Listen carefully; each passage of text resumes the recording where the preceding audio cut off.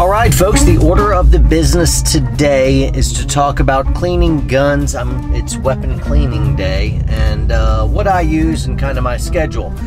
Full disclosure, there is no schedule. It's not a schedule. But anyway, yeah, let's do this thing. Here we go.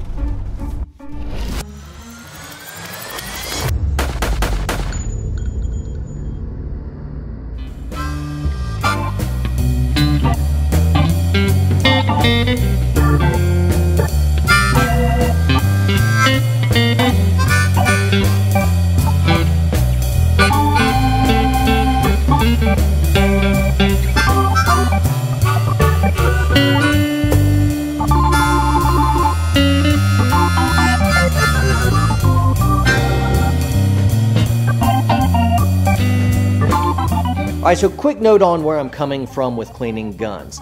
Back in the day in the military, there was something called IGing your weapon. And what that meant is to make it so ridiculously clean that if some nerdy sergeant came by with a white glove and they wiped it down your barrel or bore, there would be no black on it. Back when the M16A1 or A2 came out, man, if you didn't keep those guns really clean and perfectly oiled, those things would stop. They just wouldn't run. Now in the 21st century, with guns like this, no matter how dirty I get this gun, it just keeps going. Now, I'm not advising that. I do clean my guns. I just seldomly ever clean it.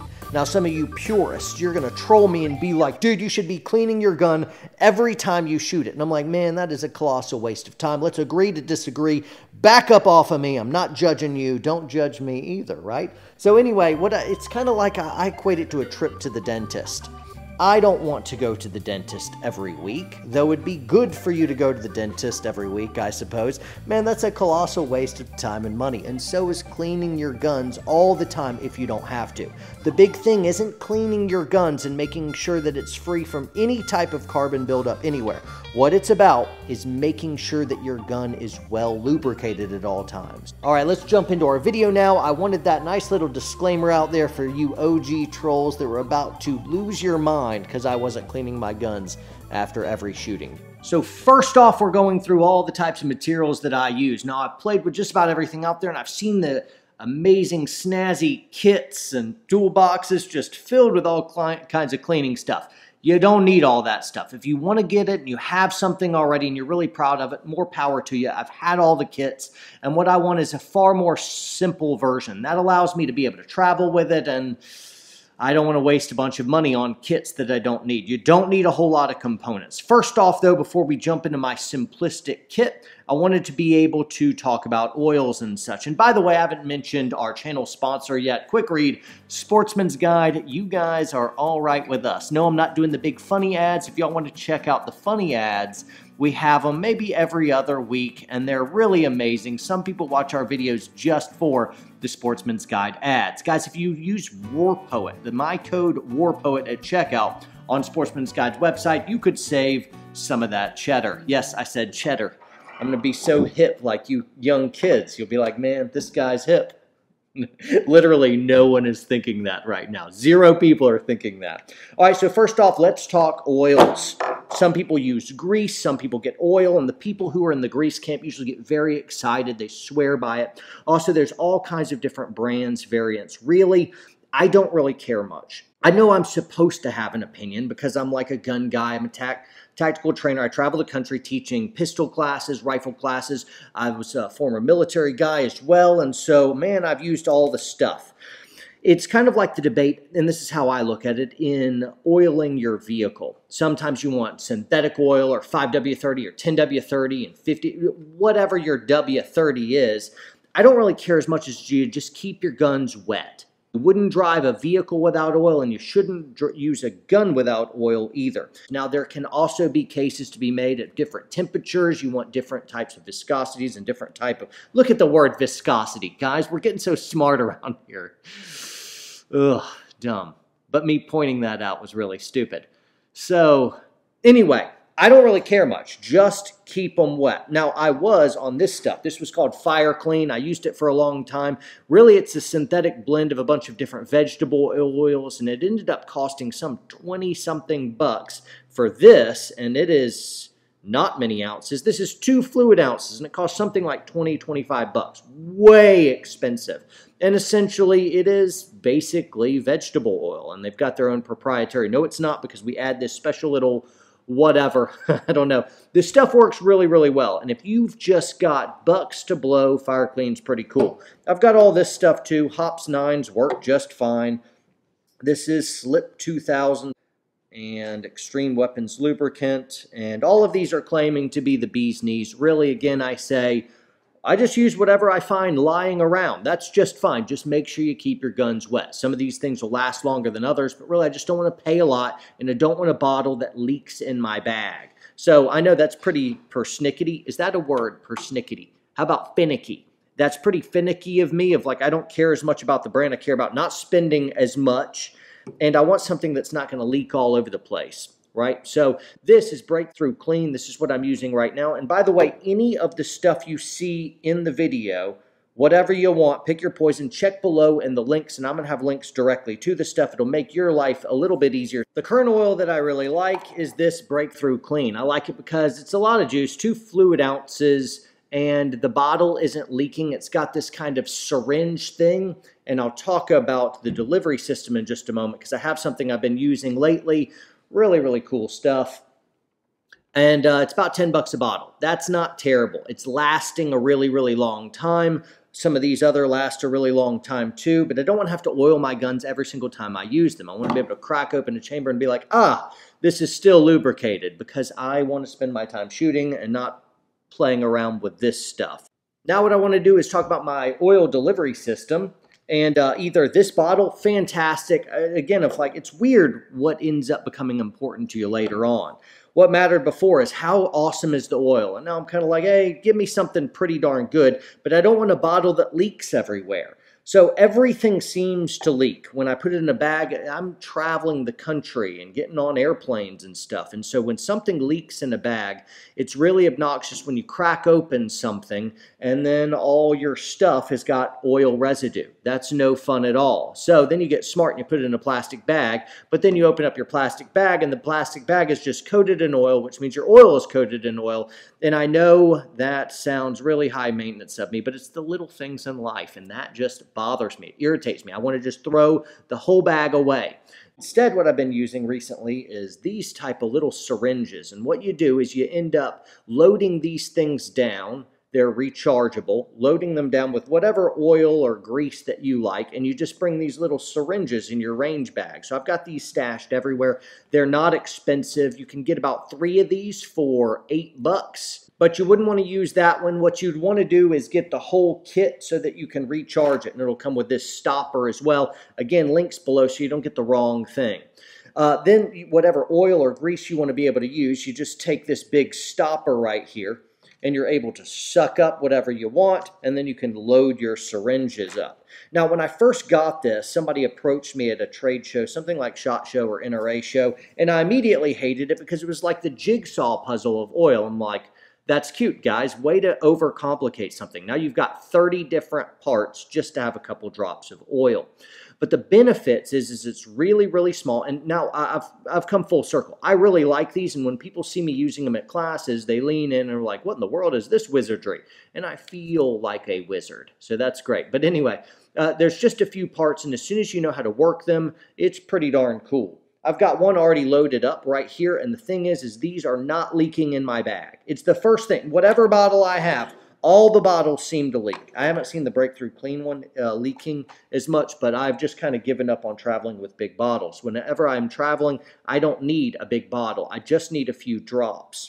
Anyway, this is pretty cool. The way that it works here is you take this outside cover off like so. Voila. This little stopper. So right now there's 2 little parts. And then this right here is kind of like an end cap so nothing can leak out of it. Right there.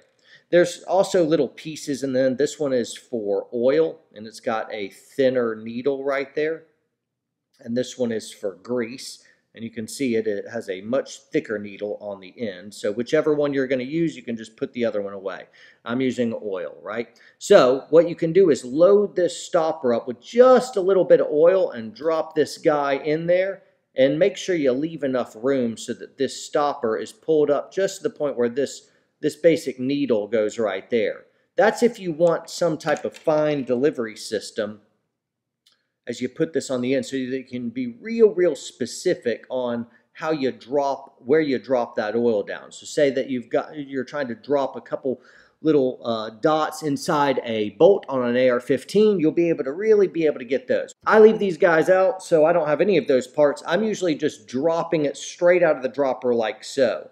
This seals it so it's not going to leak right here. And this cover that was on it right here ends up going down inside the syringe right here. If you want to, you can put this little stopper, this hat, on the back so it looks a little bit nicer, like so. And then you can end up just pushing it down to drop some oil in there. Recharging is pretty simple. You take this big stopper right here and you put this in converter on right here. That screws in there. Then this one right here in the breakthrough clean basically goes in like this. And I've got this nice little seal lock right there. I can go ahead and flip it up and draw stuff down. Oh, look at that. That's amazing. Very cool. And now I can go ahead and separate the two. So I've got all this joy right there ready to go. Oil is definitely coming out of here just a little bit. Not too bad, but it is there. Then I can go ahead and take this right here, zip this on right there, and then I'll just basically go ahead and push oil up. Oops, I've got this in so I can't push up. Very good. And we'll go ahead and push up as much as we want right there. Let's go all the way right there. Oh, fantastic. This is working awesome. There we go. So there's our oil, and now all I have to do is put on my cap right there. I can take my little sleeve there, and I am ready to travel. And this oil is going to last me a very long time because you just need a few drops. To employ it, take this cap off. The topper here goes in, and I am ready to oil my guns. Just that simple. If you had brought the little needle, now you have a little bit more precision. But if you store this needle inside here, now you don't have as much storage spot once you put this in, and you can only get a little bit of oil in there. So I usually just leave these off. Anyway, not very expensive, but if you care a lot about not leaking in bags and always having oil somewhere close to you, I load down about 3-4 of these, and wherever I've got bags or vehicles, wherever I've got guns, I've got some of these stashed away. So it ends up being a pretty darn good thing rather than having one big mega bottle that's going to last you years. That is enough for oils. Let's talk about the equipment I actually use to clean the guns. You don't need a lot. And again, I told you, I used to have all the goodies and where you'd like kind of flay open these cases, and it was just this big array of all these tools and swabs. I've jettisoned all of that. This is basically what I use. Step 1, you tear up an old piece of a t-shirt. 2, a toothbrush. Guys, don't brush your teeth with the same toothbrush that you're using on your guns. That's a pro tip. You're welcome. I know, shocking. If you've got a pistol, here's my Glock 19, then you'll want something for the bore. And if you've got something with a longer bore, this is an AR-15 pistol, you'll want a bore snake. So both of these are for cleaning bores. You absolutely need something like this. So longer barrel, shorter barrel, good to go. And basically, this is all I need. Now, sometimes on the bolt, you'll have carbon buildup on something like an AR. You'll have carbon buildup on the bolt itself. So having something where you can really scrub well, something like some dental picks are really good. And again, just like the toothbrush, make sure you're not using the dental picks on your teeth that you're using on your guns. You're welcome. I know some of you guys are just crestfallen. As you're looking at my kit, you're being like, that's it? I'm like, dude, that's it. I want to be able to travel light, simple, and I don't want to spend a bunch of money so I can save money on guns and bullets and taking Miss Poet out on awesome dates, right? This is a sacred trust I have for you, and if I don't believe in something, I'm not going to peddle a product. So I want to just show you simple, this is what I've reduced it to. Though I used to have all the stuff, I realized, man, this is really all the stuff I ever used. So now we talk about the scheduling, the frequency of actual cleaning. I may put thousands of rounds through a gun before I actually break it open. And when I do break it open, to clean it, I'm just kind of looking at it. Man, this is gnarlied up, pretty darn nasty. It is time to clean this. And when I do, first thing, I'll just kind of take a toothbrush and I'll rub, and that'll kind of kick the big stuff off right there. And if I needed to now, if I just grab something here, took a couple little drops of oil here, here, here, here, here, maybe right there. Rub that in a little bit. Good to go. Take the barrel. Hey, that looks pretty good already. Let me clean this up with a toothbrush. Knocking the big stuff off. I'll go ahead and wipe that off. Go ahead and run this through the bore in the same direction that the bullets are traveling. Hold it up to some light. Looks pretty darn good. And then I'll do a real light coat of oil on this as well. And that's backwards because I'm an idiot. There you go. Just swipe down the barrel. Hit those barrel lugs right there. The feed ramp just a touch right there. And then I can just go ahead and drop it back into my blaster. And that would be good. Then I'll take one more little drop of oil and put it right down here in my fire control system. Just one little drop to help smooth that out. And then I'll just kind of work it back and forth. And that's basically my whole deal. That is it. Then I just rack my slide a bunch and let it go. Fantastic. And that's just about good. And so maybe that's it. Literally that whole process I just caught on camera for you. That could be how I clean my gun. It is that wildly fast. Sometimes I just am in the mood, to clean a gun much more thoroughly. But you just don't need to very often. Maybe once or twice a year, I'll crack this open and really get into it and clean it. But it's really just kick the big stuff off. Go ahead and put a light coat of oil on the key spots where you're getting friction rub. And that right there, I probably could just clean that gun, crack it open, clean it, oil it, and put it back together all within about 1 minute. AR-15 takes a little bit more time, as you just haven't. It takes a little bit longer to take it apart first off, and then there's just more surface area. But this is how I do my gun. So anyway, you get to clean your guns however you want. This is how I clean my guns and how I oil them. And if you really enjoyed this video, if this is going to save you some time and had some aha moments for you, or maybe landed you on a product, or relieve some of the tension to go out and buy all the goodies that you don't need, hopefully I've helped you. So go ahead and hit thumbs up. Hit the like button, subscribe to the channel, because we're going to have better stuff for you in the future as well. Go ahead and shop Sportsman's Guide, because they're our channel sponsor and we really dig them a lot. And make sure you stay tuned for future videos rolling down the pipeline. Guys, you are absolutely awesome. And train hard, train smart. See you next time.